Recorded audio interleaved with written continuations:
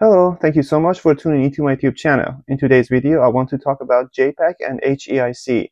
These are two kinds of compression algorithms and I want to compare them together. Let's get started.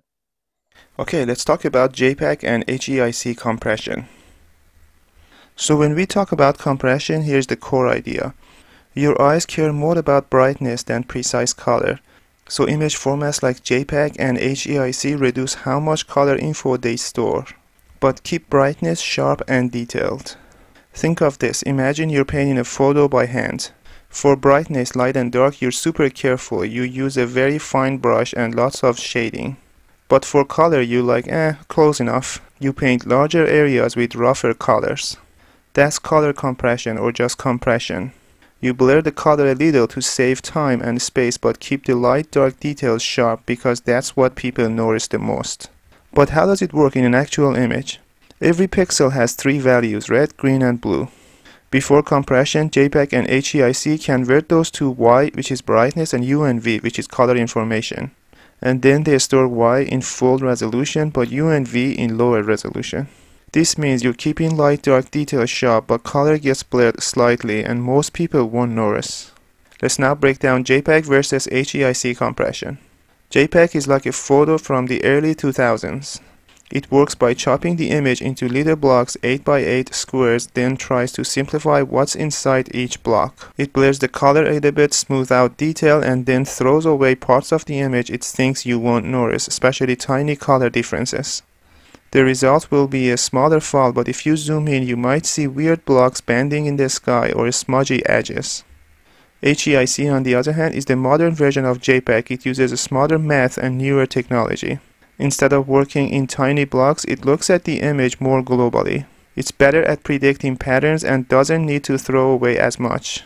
It still compresses color, but more gently and intelligently.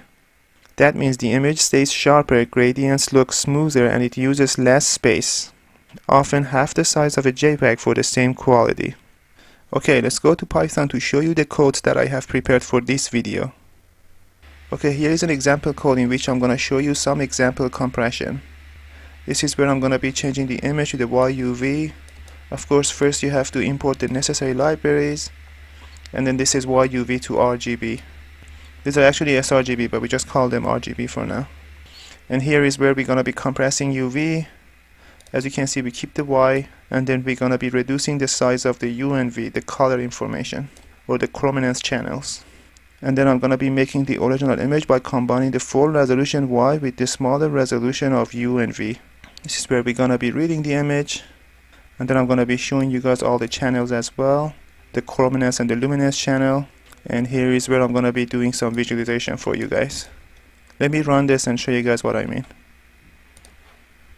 So as you can see here, this is the original image, this is the luminance channel or brightness, and then this is the color channel.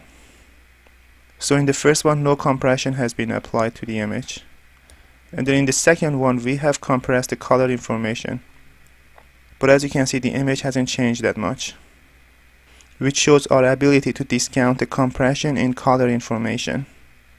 So in the second row, I have compressed the color information twice as much as the first one. And then here I have compressed the color information 4 times as much. And you could see that the quality of the image hasn't changed that much if you compare these images, the color images. And then in the last row, I have compressed the color information 8 times as much. And you could see that the quality of the image hasn't changed that much yet. This shows our insensitivity to the color information compression. You could see here again. Comparing these images, the quality of the image hasn't changed that much. Anyway, this was just an example to show you how the color compression works. And then here I have another code using which you could convert HEIC to JPEG. This is a very simple code. You first import the necessary libraries, and then here is where the HEIC image is located, and here is where the JPEG image is going to be saved to, and output format is going to be JPEG. And if the output directory doesn't exist, the program is going to make the output directory itself. You first register the HEIC plugin using the Pillow library, and then you just loop over all the HEIC images and convert them one by one to JPEG. So as you can see, you first get the path and then the name of the file, and then this is where you're gonna be saving it into the output path using the name of the image and also the output path that we have specified above. And then this is where we're gonna be opening the HEIC image, and then we're gonna be making it ready to be converted, and then here is where the conversion is gonna be complete. Then we're gonna be saving the image. So here the HEIC image format is not the same as the JPEG. It might have alpha or it might be 10 bits. So we change it to RGB so that we could convert it to JPEG, which is what JPEG needs. And then if anything goes wrong, like there was an error or the format was wrong, so this one is going to show us that there was an error so that we could go back and see what the error was. I have already run this code and I'm going to show you the result. So this was the result. This was the HEIC image. And then this was the output JPEG. Let's examine HEIC and JPEG more closely. I'm going to zoom into the image. Let's zoom in here.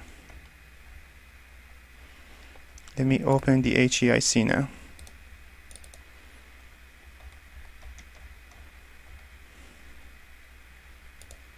Okay, this is the JPEG and this is HEIC. This is the same spot as you can see.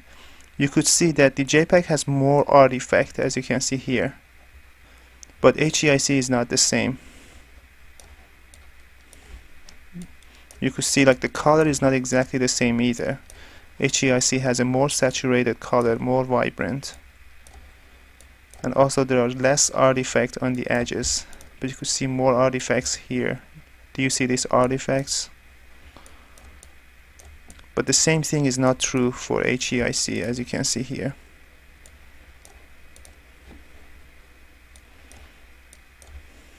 So you could see that HEIC has a higher quality.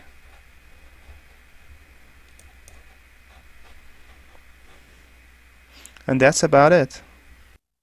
Thank you so much for watching this video. I hope you liked it and also found it helpful. If you liked it, I would appreciate it if you could subscribe to my channel and also share the video with your friends. Thank you so much and have a nice day.